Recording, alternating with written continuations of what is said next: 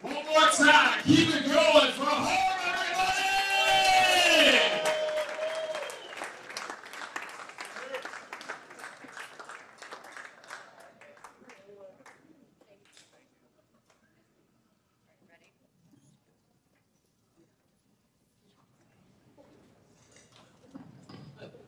Are you happy? We're here to talk about happiness. Because your idea of happiness is different than your idea of happiness is different than my idea. You see, your happy life is the inside job. Now we got a little exercise here. Turn to the person next to you and tell them your happy life is the inside job. Your happy life is an inside job.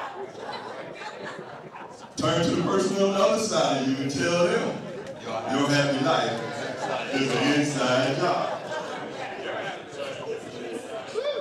You see, nobody can make you happy but you. Thankfully, we all have the power to create our happiness. My goal is to help you achieve happiness and success. So tonight, we're going to explore 3 of the secrets to your happy life. Learn from your mistakes. Don't worry, be happy. Listen to your feelings. So I want to share a story with you. A story about my life. I grew up in the 1960s. A lot of y'all weren't around here. There are a few older folks in the audience. These were very turbulent times. Everybody was militant. Even white boys had afros and dashikis. I was a good student. Both my parents were teachers. At an early age, I learned how to give teachers what they wanted, so they'd give me what I wanted, which is good grades. It was also a time when it was cool to be rebellious. The bullies, they used to call me all kind of nasty names like geek and 4 eyes. They even called me the N-word, nerd.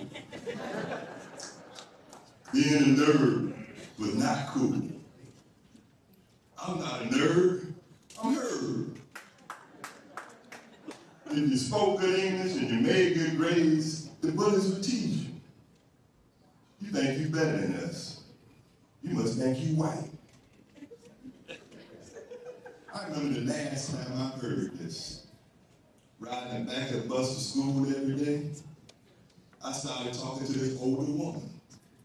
She was in the 12th grade, I was in the 10th.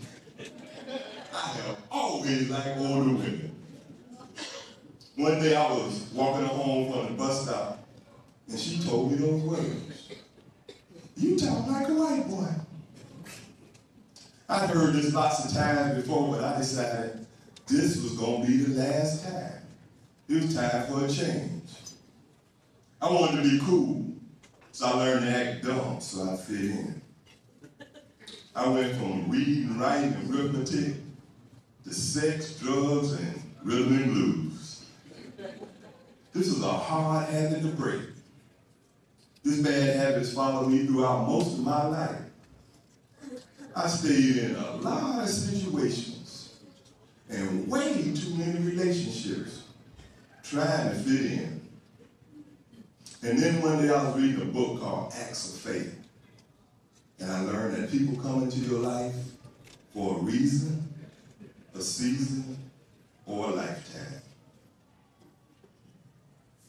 A lot of people can't find happiness in their life because they haven't learned how to find hope for their tomorrows. If you want to find hope for tomorrow, stop worrying about the future. There's no reason to worry about it. Don't worry. Be happy. As much as some of us enjoy worrying, this worrying has never done anything good for us. Worrying about health problems, financial problems, or simply getting older will not keep them happy. But I have to admit, there's one thing I worry about. I just can't stop worrying about it. This is my new reality. that the things I used to do all night long, now it take me all night long to do.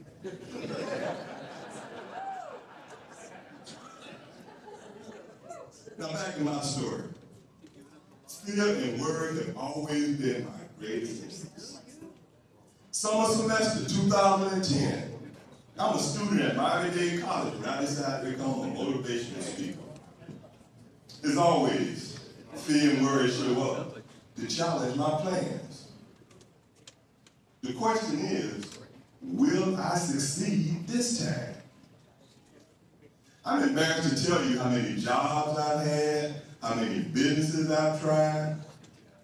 I've owned several video production companies and a public relations company. I had a lunch wagon. In Miami, we call it a roach coach.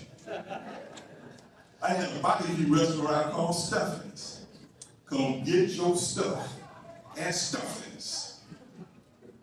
I was a real estate agent, a bartender. I even tried to be a model one time.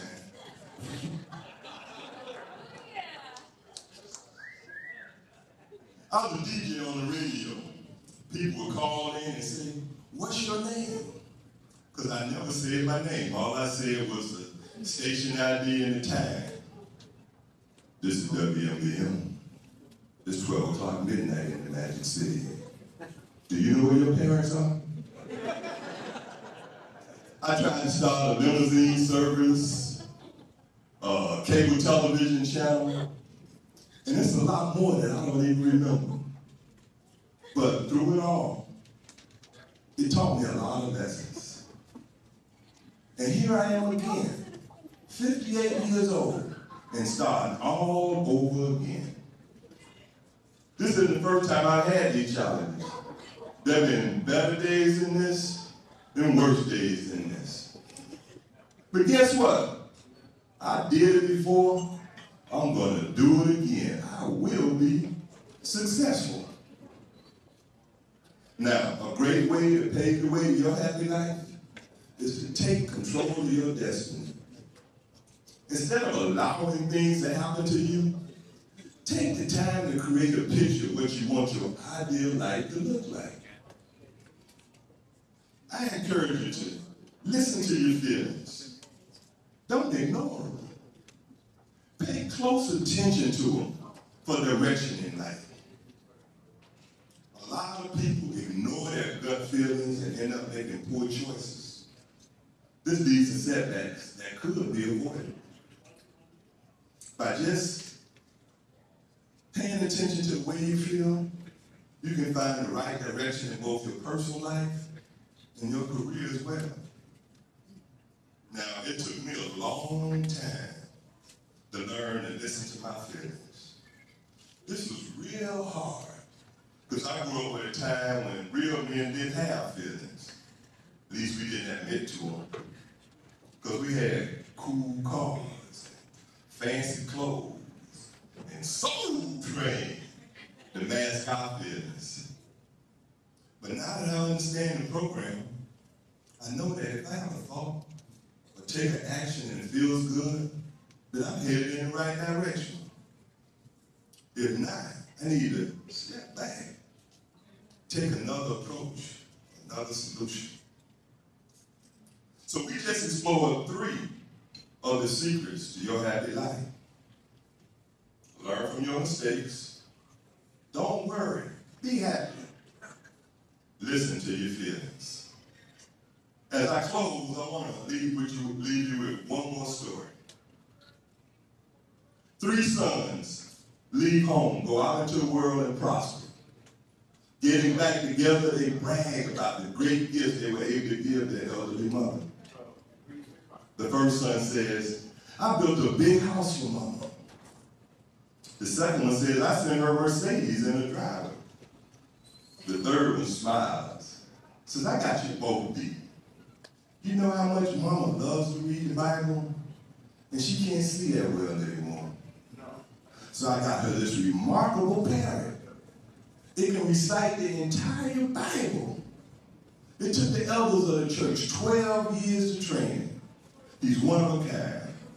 All Mama has to do is say a chapter and a verse, and the pair will recycle. So it's Mother's Day, and all the sons are home, and one asks, how did you like the gifts? Gerald, she said to the first son, this house you built is so huge. I only live in one room, but I gotta clean the whole house. Milton, she said to the next son, I'm too old to travel, and I rarely use the Mercedes, and that driver is rude. Dear Donald, she said to the third son, you sure know how to make your mama happy. That chicken was delicious.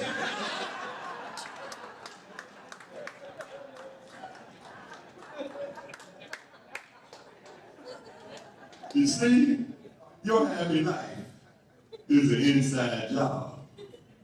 So, turn to the person next to you, look them in the eye, and remind them your happy life is an inside job. Turn to the person on the other side of you, look them in the eye, and convince them that your happy life is an inside job. You see, you can have a happy life. And remember, Herb told you so.